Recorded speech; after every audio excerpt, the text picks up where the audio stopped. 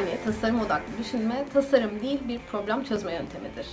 Bu yöntem hayatı kolaylaştırmayı ve insanlar için daha iyi deneyimler geliştirmeyi odağına koyarken her zaman bir ihtiyaçtan, problemden veya fırsat alanından yola çıkarak başlar.